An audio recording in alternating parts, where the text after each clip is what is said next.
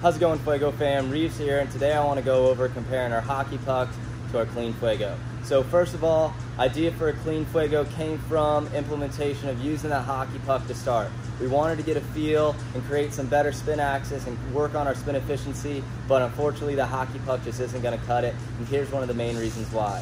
You can see here that the width of that hockey puck just isn't wide enough to really fit that index and middle finger on there. So we designed that CleanFuego to really match the center of that baseball to really create the best feel possible when working on our pitches and going from our CleanFuego back to a baseball. So hockey puck, we appreciate all that you've done to get us started in the right direction, but we'll take it from here with our CleanFuego.